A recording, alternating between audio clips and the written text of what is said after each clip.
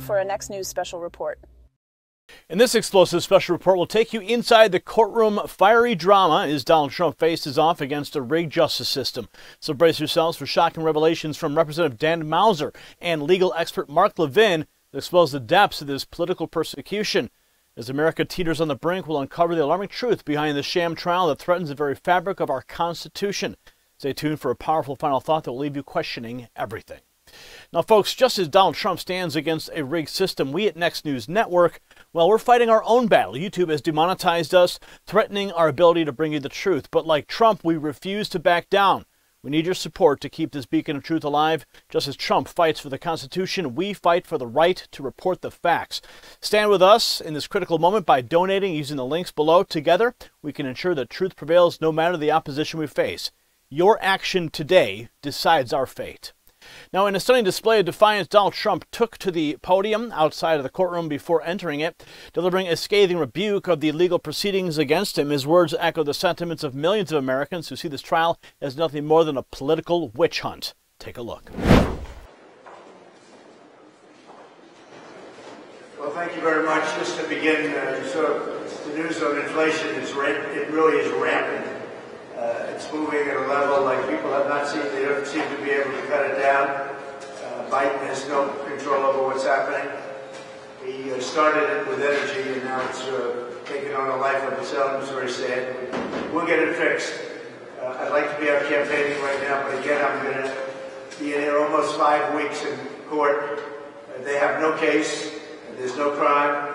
Every single legal expert, and I can say this again and again, and every time they come out, maybe at some point they'll come out and say, oh, we found something. But every single legal expert, Andy McCarthy, Jonathan Turley, Mark Levin, every one of them, Greg Jarrett, these are great talents. These are actually very brilliant guys, and they're not necessarily on my side historically over the years. But they're very talented people. They're legal scholars, highly respected. Every single person is saying there's no crime. There's no crime. It's a kangaroo court.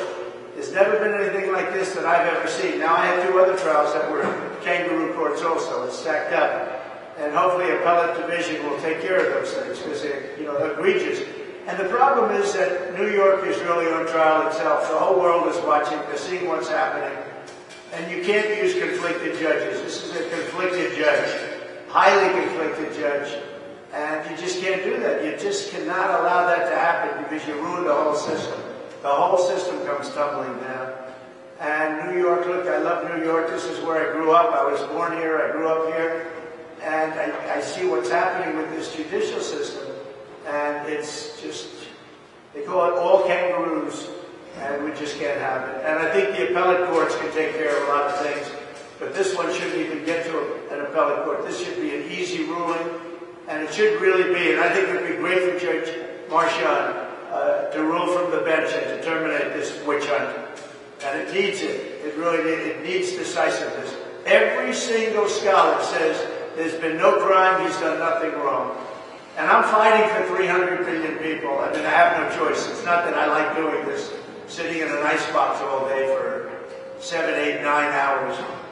And it's a very cold room, I will tell you that. But I'm doing this because our country needs it. Our Constitution's under threat. Our country needs it. So here I am. I will be doing something in the morning and then probably coming back in the afternoon. And we'll be resting pretty quickly. Resting meaning resting the case. I won't be resting. I don't rest. I'd like to rest sometimes, but I don't get to rest. But we have a phenomenal case. We've won the case by any standard. Any other judge would have thrown this case out. Any other judge would have thrown this case out. And I think that Juan Merchan would do himself and do the state and the city a great service by doing what everybody knows should be done. And so we're going to go in. We'll have another little scrum in a little while, perhaps. It should end a little bit early today. We appreciate you suffering with us. Look, you've been with us for 5 weeks, and you see it. The crowds outside, we can't get, it's not a very big thing for us. We don't really care that much. But people want to get out there, and you have all police. The only people that are let out there is the radical left lunatics. And they put our people 4 or 5 blocks away. There are a lot of them, too. But I say that doesn't matter. What matters is what's going on in this courthouse. So thank you very much. We'll be back a little bit later. Thank you. Trump's fiery speech exposed the glaring inconsistencies and biases within the justice system as he declared our Constitution is under threat. He highlighted the lack of any actual crime and the presence of a highly conflicted judge, painting a picture of a kangaroo court determined to undermine the very foundations of American justice. And Trump's words serve as a rallying cry for those who believe in due process and equal treatment under the law. He emphasized the importance of his fight, not just for himself, but for the 300 million Americans whose rights are at stake. The former president's unwavering stance in the face of adversity is a testament to his commitment to defending the principles that have made America great. Echoing Trump's sentiments, Representative Dan Mauser offered a scathing assessment of the New York case during an appearance on Fox News. Take a look. We're expecting a little bit more of a circus, I guess, right? I mean, what went on yesterday was, in fact, that's an insult to some clowns. I mean, Cohen just proved to be, along with being a liar and being guilty of tax fraud and bank fraud, he's also a thief, he admits, stealing tens of thousands of dollars. Look, this whole trial is just really sad if you really get down to it. I mean, talk about undermining democracy. They love talking about how they're all for democracy. I don't think there's anything more than weaponizing our court systems and having a presidential candidate accused of all kinds of frivolous crimes. By the way, what is the crime he's actually accused of? Is it fraudulent campaign donation? Is it record keeping? I mean, you know, they're asking for dismissal because they really have not yet defined the crime. And then let's look at the players, Maria. I mean, come on. The judge donates to Joe Biden. His daughter's a big player that used to work for Kamala Harris. Bragg ran on for district attorney, getting Trump. And his largest donor is George Soros.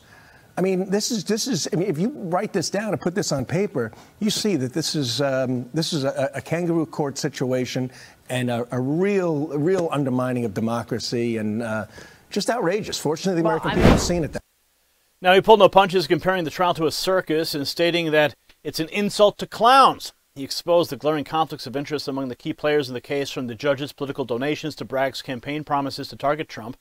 In his words, paint a disturbing picture of a justice system hijacked by political agendas where the pursuit of truth takes a backseat to partisan vendettas. The congressman's remarks underscore a growing concern among Americans that the very institutions meant to protect their rights are being weaponized against political opponents. His call for a fair and impartial judicial process resonates with those who believe that no one, not even a former president, should be subjected to a rigged system. And in a shocking revelation, legal expert Mark Levin, appearing on Sean Hannity's Fox News program, dropped a bombshell that could have far-reaching implications for the prosecution. Listen to this. What underlying crime did Donald Trump commit? He didn't commit any underlying crime, and he wasn't charged with any underlying crime. He wasn't charged with federal election violations, even though that's not the jurisdiction of the DA. There's nothing here, but I want to get into something here. Donald Trump is a historic figure, or they wouldn't be doing this. They wouldn't be doing this. There wouldn't have been a January 6th committee. There wouldn't have been a Mueller criminal investigation. There wouldn't have been 2 phony impeachments. Listen to this, America. There wouldn't have been a warrant, which is inexcusable, an unconstitutional warrant in my view, an FBI SWAT team sent to his home. There had been, in the course of the last few months, 5 grand juries controlled by Democrats. Over what? You would have thought this man took money from the communist Chinese. You would have thought his son took money from the communist Chinese. You would have thought he's the criminal of the century. What exactly did he do? So they had to concoct all these phony crimes because he didn't do anything. So the Manhattan DA should be disbarred, not only because of the way he campaigned, because you know what? This is crap that a pre-law student shouldn't even put in front of a damn judge. He asserted that DA Alvin Bragg may have violated the federal Brady rule by failing to provide Trump's attorneys with exculpatory evidence regarding the unreliability of their star witness, Michael Cohen. This misstep could potentially lead to Bragg's disbarment, casting further doubt over the integrity of the entire proceeding. Levin's analysis exposes the depths of the corruption within the system, where prosecutors are willing to bend the rules and withhold critical information to secure a conviction at any cost. His revelations underscore the importance of holding those in power accountable for their actions and ensuring that the rights of the accused are protected. Now, the common thread that runs through the remarks of Trump and Mauser and Levin is the urgent need to restore the integrity of our judicial system. When political motivations trump the pursuit of justice, the very foundation of our republic is at risk. The sham trial against Donald Trump is not an isolated incident, but rather a symptom of a deeper rot within our institutions.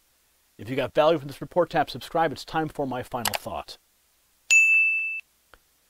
America, the stakes couldn't be higher. As Trump, Mauser, and Levin have made clear, this sham trial isn't just an attack on one man, it is an assault on the very principles that define our republic. The corruption and political persecution on display threaten the integrity of our entire justice system. The solution is clear. We must stand united behind Trump and fight to restore him to the White House in 2024. Only then can we root out the rot and reclaim our nation from those who seek to destroy it. The future of America hangs in the balance. Congratulations, you made it to the end of the video. Now keep up your quest for truth with this next news report. And if you found our channel enlightening, join the millions who agree with you. Tap subscribe. Thank you for watching the Next News Network.